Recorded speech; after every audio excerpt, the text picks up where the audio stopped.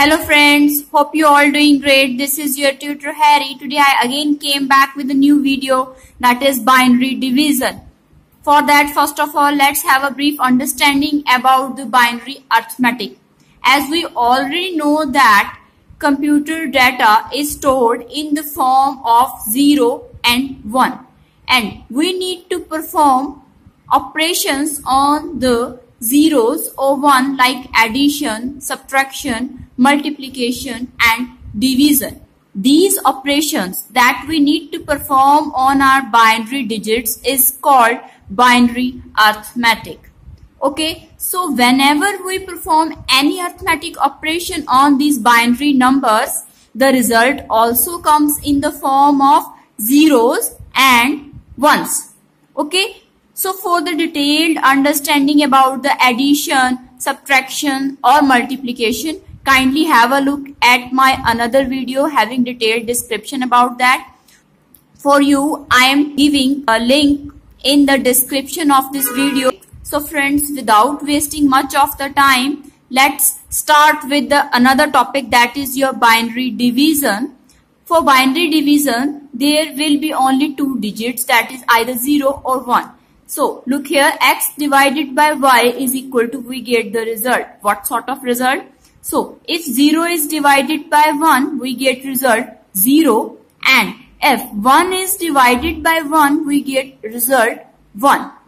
So how we are going to do this? Let's have a look at the example in the another slide.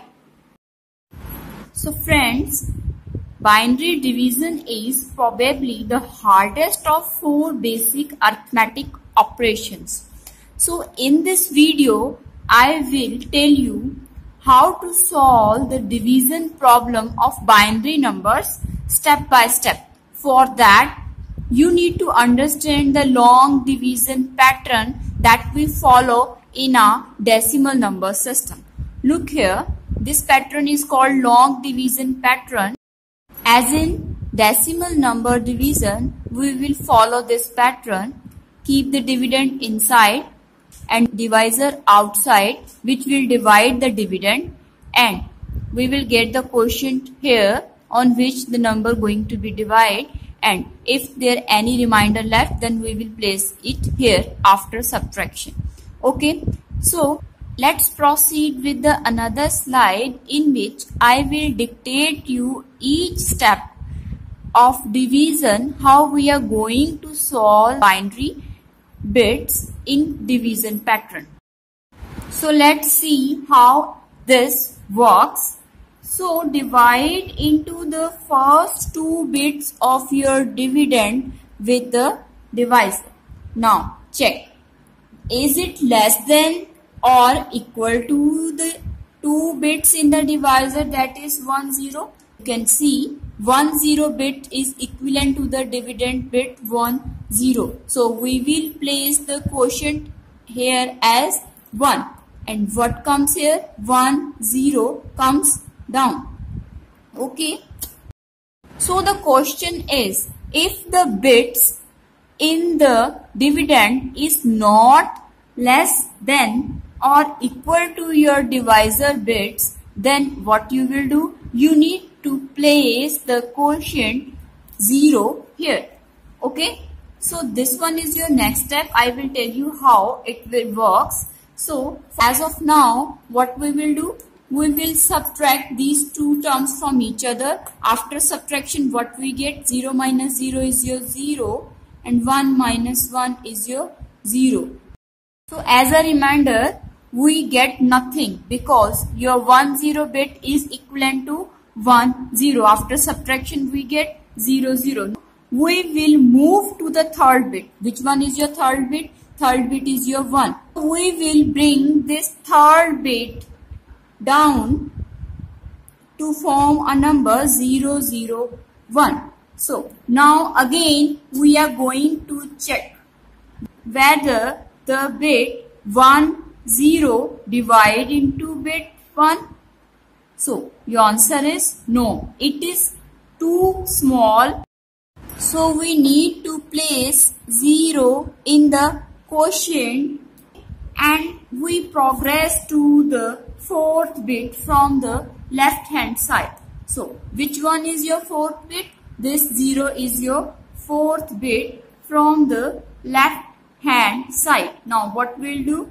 We will bring it down so it becomes your number 0, 0, 1, 0. So this one is your number that forms. So with the 2 bits to work at this point, we divide what? We divide 10 bit into 0, 0, 1, 0 bit. These two are your leading zeros. These can be ignored. So your number is 1, 0. So this bit is equivalent to the bits of your divisor. So what we will do? We will place here 1. We get 1, 0. So what we will do? We will need to subtract both of them. So as a reminder, what we get? 0 minus 0 is your 0 and 1 minus 1 is your 0. If the result of the last subtraction you got is 0, which is here as shown, so then your division is complete. No further division is possible now because as a result you get the remainder 0, 0. So friends, let's move towards another slide. I am providing one more example for your understanding. So have a look on that. So friend, this is my last example. Look here how I am going to calculate this. As I told you in the previous example, first of all you have to look at the number of bits in your divisor. There are 2 bits in your divisor, so you have to pick only first 2 bits from the dividend part. Then you need to check whether the bits in the dividend is equal to or less than your divisor. If yes, so here in the condition, if yes, you need to place 1 as a quotient. So 1 will be your quotient and what comes here? 11 ones the 11. After that you need to subtract both of them. So after subtraction you get result 0, 0 here as reminder. But you can look here, more digits in the dividend are left. So what you need to do? Bring down the next bit from the dividend part, which is 1. Now again what you will do? You will check if this number is smaller than or less than your divisor part. So you will record 0 in your quotient part. Then again we will check for the another digit. So we will repeat this process until we have a number here is larger than your divisor.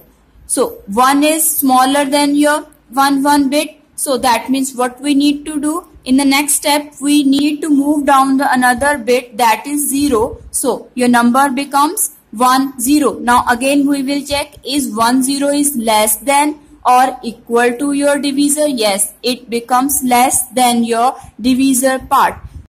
Again we need to proceed further with bringing down the next digit because this number we get is smaller than the divisor. So we have to move forward till we get the number here larger than your divisor part. So what we do here?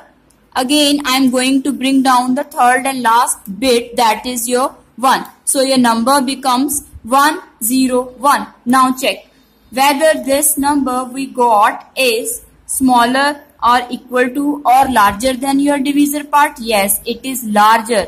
1, 0, 1 is larger than your divisor part. So here 0, 0 are the leading 0 that can be ignored.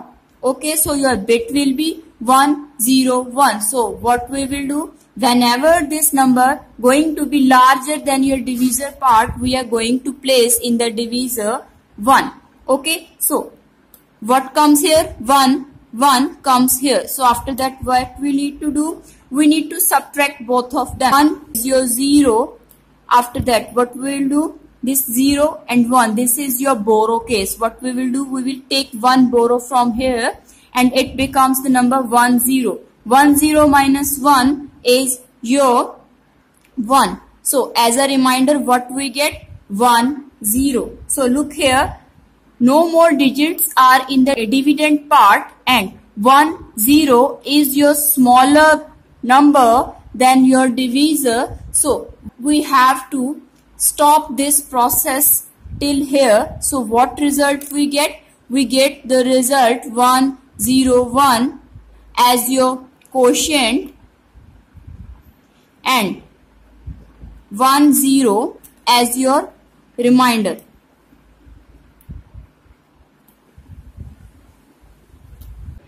Hope friend you like my video. If you find any difficulty in calculating or in solving the division problem, so kindly message me in the comment box. I am looking forward to your valuable comments. It would be really appreciable if you kindly share, subscribe or like my channel. Meet you in the next video. So till then, take care. Bye bye.